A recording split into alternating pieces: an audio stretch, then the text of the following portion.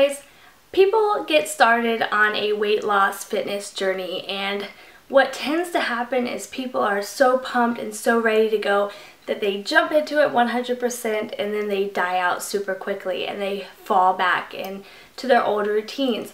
And I wanted to talk about that in this topic, in this video. I wanted to kind of go over clean eating meal substitutes because in my opinion, if you kind of slowly bring things into your life and slowly change your lifestyle, you are more likely to stick with it. And little small changes, nothing huge, like little changes that can make a big difference in weight loss. So I'm going to jump right into it. I have notes here so that I, kind of touch base on everything. So let's start with rice. This one is easy. White rice, bad. White rice, no. Some people say rice is bad altogether as a whole. However, one simple thing you could do is instead of having white rice, have brown rice. The only difference is they taste a little different. In my opinion, brown rice tastes more natural. It tastes more appealing to me. White rice tastes very preserved and fake. And brown rice takes longer to cook. But substitute anything that you would, use white rice and use brown rice instead. If you want to get rid of rice completely, use quinoa. That is an excellent source of protein and it is much better than rice anyways. Secondly, drinks. Make your own juices. Don't buy the juices at the store. Except for I buy naked juice for my kids. That's what I use. I mix, 3/4 cup of water and then I add the naked juice for their drink. Also, if you are a soda drinker, I am not. I do not like the taste of soda. However, I can relate with soda drinkers because I would drink soda every once in a while because of the burn in the back of the throat.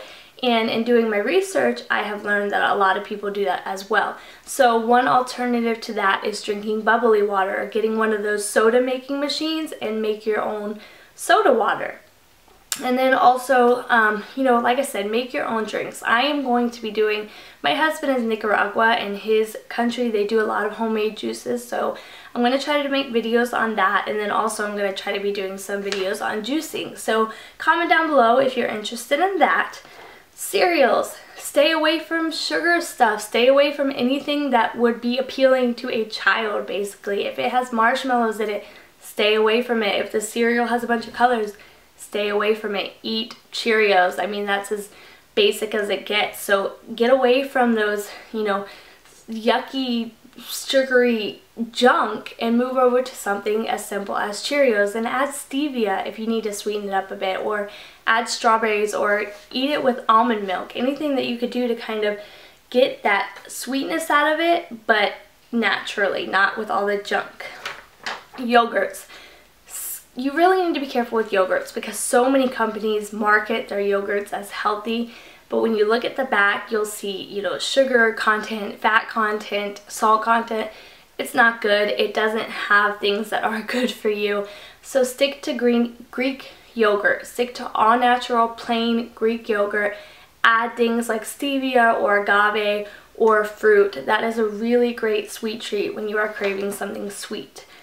Breads. Pretty easy. Again, instead of eating processed white crap, get whole wheat options. I think there's actually a bread called Extr, which is a really, really good brand of bread. So if you can find that, definitely do that.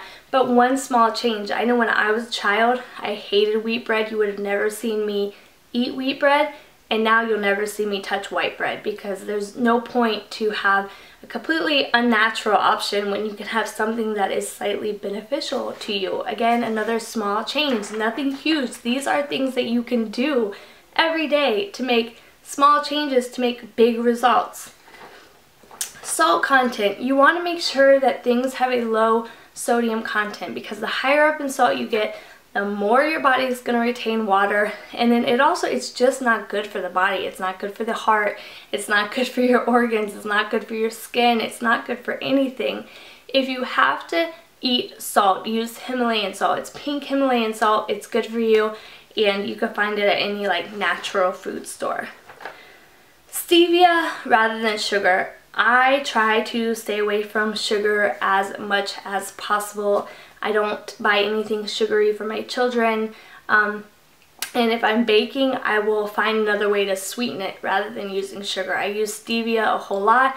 You can buy individual packets of stevia that you can use in coffee and yogurts and food, or you could buy a big bag of baking stevia that you can put in any of your treats that you would put sugar in.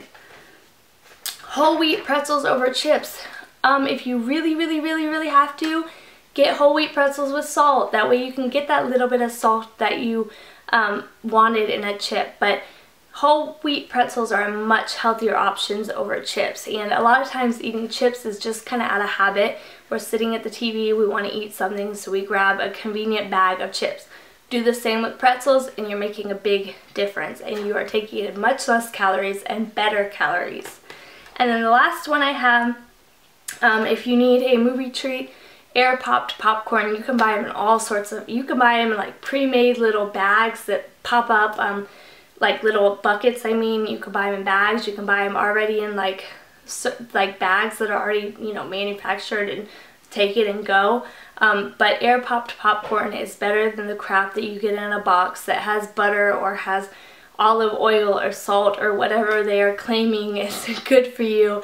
Little things, that's the things that I'm going to give you today. Maybe we could talk about more later, but it's little changes that you can make every day in your life to have a big impact. Like, how hard is it to switch out white rice with brown rice? How hard is it to switch out white bread from brown bread? These are things that you can keep with every single day, that you can stick with, that aren't going to overwhelm you. So I hope this helps you and gives you some ideas, and I hope this helps to inspire you to eat a cleaner diet and not be overwhelmed by it. And I will see you guys later. Bye!